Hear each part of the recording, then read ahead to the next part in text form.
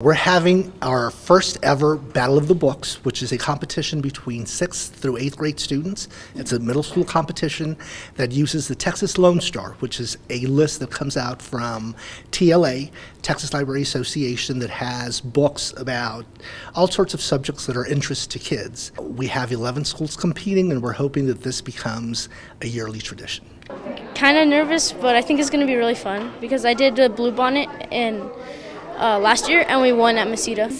They're exactly the type of books that I like fantasy mixed with action. You know what, we want to have kids reading. We want to have them read, quality books that have been vetted.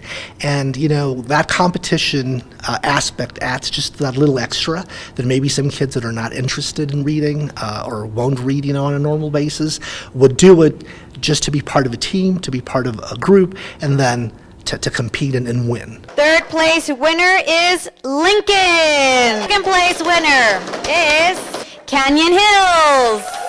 Champion for our first inaugural Battle of the Books, Hornado.